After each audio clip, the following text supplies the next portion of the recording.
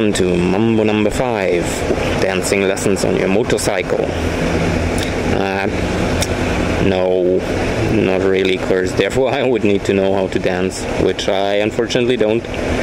So we better name it round number 5, and we're gonna talk about cash. Yes, I'm coming for your cash. No, actually not me. It's more the government coming for your cash. And what? Green, come on, go. And what do I mean by that? Well, pretty simple. There are plans ongoing, at least for the European Union. I'm not sure about the US or any other part in the world, that they want to ban cash over time. Of course, what they say, yeah, cash can be stolen and crime getting paid, obviously every illegal stuff getting paid by cash, and tax evasion is done by cash, and so all the bad things. Yeah, and for hygienic reasons as well, of course. Cash is so dirty, which is actually kind of true. But before we actually start with the topic, I need to refuel, so I'll be back after a break. This break is presented to you by this petrol station. Actually, I will cut that out if I don't get my fuel for free. No. Over here.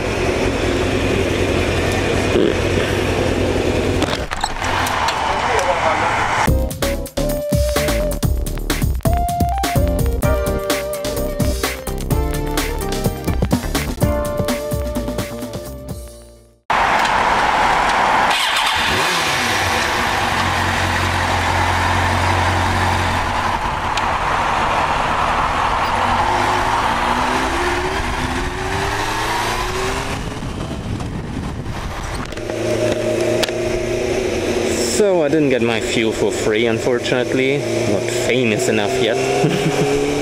But anyway, I will keep it in the part of the presented by. And I paid in cash. Yeah, that's still possible over here. So back to the topic. They try to ban cash. And I have to admit, yeah, paying by card or by mobile or whatever cashless payments you have is kind of convenient. Alright, that's true. But it removes basically quite a lot of your freedom, or of your liberty, or how you would call it. For the simple reason, you ever had the problem that your car didn't work? That sucks then, right? I mean, nowadays you still have the option, alright, if my car doesn't work, I use cash. But what if there is no cash anymore and your car doesn't work? You cannot go shopping. Or imagine even worse, you're out with a nice girl or guy and you're out for lunch, or no, for dinner. Normally it's dinner, right? So you're out for dinner, having a nice dinner, nice date, everything going fine, and then it comes up to payment and your car doesn't work. It doesn't even need to be your fault that you don't have money on the card or anything, just it doesn't work for technical reasons or whatever. It happens. That happens. So that brings you a pretty bad light on your date, and most likely if it's the first date, it will be the last one with that person as well. Okay, the government might not take your personal dating risk into account when it comes to such a decision. And thanks for waiting, my friend. Hey!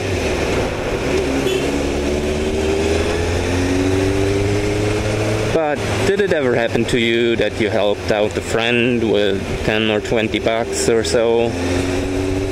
Most probably it did, or else you don't have friends. I don't know. That happened to me quite often already. That some friend forgot his cash or whatever and asked me, like, could you help me out? If I was pretty sure I got it back from him, alright, no problem. So if there is no cash anymore, that won't work. One of the reasons given is reducing the crime rate, of course. Obviously cash can be stolen and used below the radar, so no one can track it. And yeah, therefore you could use it for a crime. Okay, and it is used for some crime, but let's be realistic. Nowadays there's also untrackable non-cash, like some electronic cash or electronic money, which is not trackable neither. And taking a look at crime statistics, actually the number of crimes committed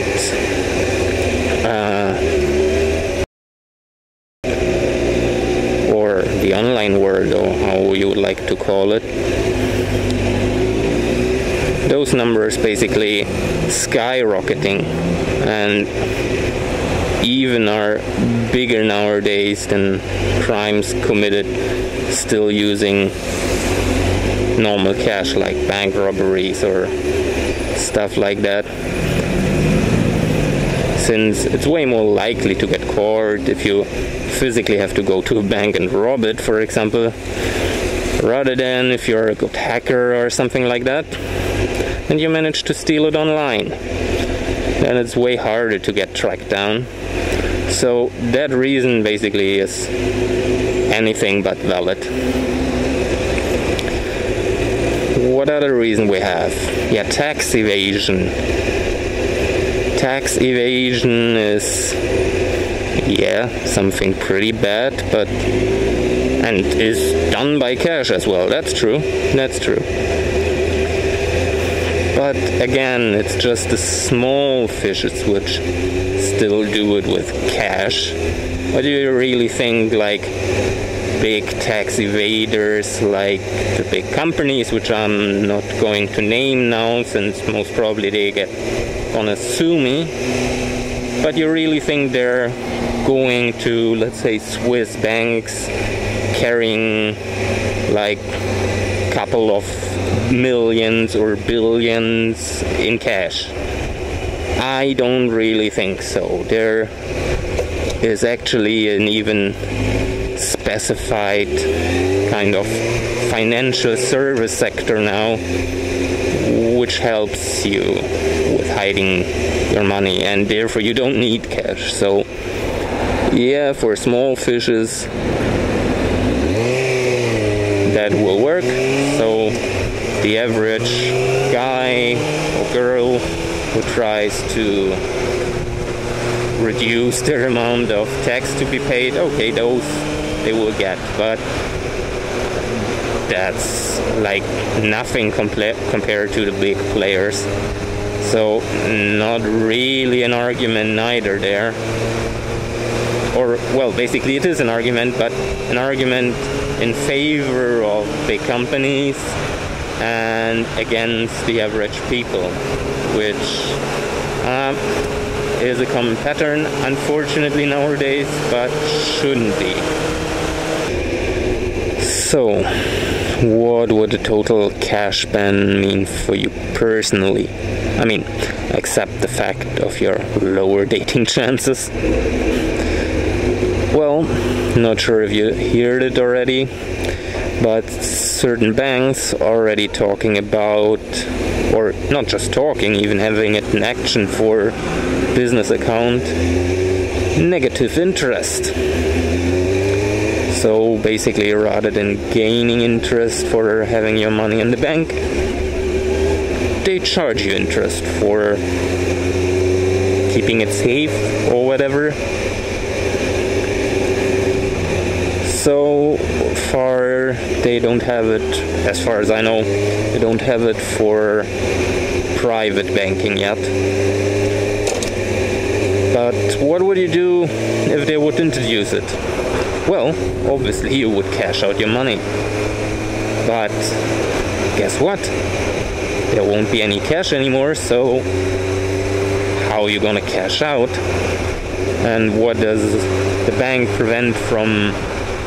I think at the moment it's like 0.25, so 0.25% negative interest.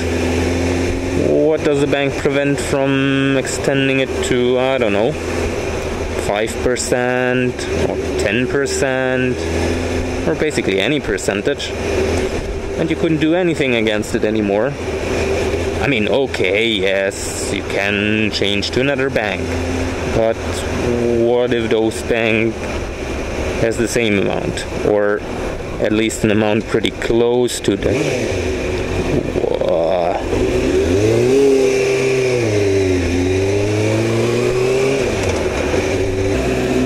Alright, the second thing, you will be trackable.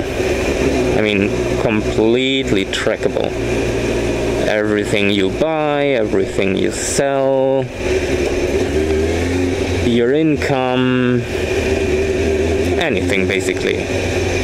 And if you think that's not so bad, I mean, you don't have anything to hide, you don't do any illegal purchases or anything, okay. But you ever read about how a certain, let's say, online seller, or well, in that case we can name it Amazon, because that's already proven, how their price policy works? Well, if you're not aware of it, they track you. They check, for example, I'm not sure about that examples, but as far as I remember, if you view a certain product from any iPhone, iPad or anything, I mean not viewing the product of iPhone or iPad, if you view any product from your iPhone or iPad, then it will show you a higher price than if you watch it, for example, from your PC. And guess what might happen if you have fully trackable income and everything? Well, obviously, if you earn a lot, then the prices will be higher for you. Or even worse, if they see you're, I don't know, addicted to ordering, or I don't know, certain things, then even then the prices might increase for you. So there's one more issue which might have even a bigger impact, and it's basically, imagine there would be a government which isn't pro free speech, let's say, and you have a different opinion to that government. Well, what can they do then? It's pretty easy. They just shut down your card or your account or whatever you pay with, and you're done. Of course, it's not like you can get any cash from anywhere. Okay, you might have still some friends which support you, but since everything is electronic, then it's pretty easy to monitor those friends. And if they see, like, well, they spend now more as usual on food or on basic stuff, they might as well want to cut them off or suspend them at least for a while, to tell them, like, maybe you shouldn't support this guy. Okay, that sounds quite far-fetched, but actually, and unfortunately, it isn't that far-fetched. And not even with a government which is like a dictatorship or something, where you might say, okay, this bad dictator does stuff like that. First, there's one example, which is WikiLeaks. Since they published obviously stuff which the US government didn't like to be published, well, the US government put some, let's say, slight pressure on Visa and MasterCard, and out of a sudden, obviously not in relation with anything, they decided, well, we're not going to process any further donations to WikiLeaks. And obviously with WikiLeaks, it's not a organization where you can go to their office and bring over some cash or something. So it had a pretty big impact to them, to their business. So all in all, it's pretty easy to get targeted and tracked with all electronic money only. So I don't think it's a good idea. If you think the same, or if you disagree as well, just leave me a comment, tell me about it. I hope that you enjoyed the video. If you did so, leave a thumbs up. And if you're still not a subscriber, then how about subscribing now? See you in the next video.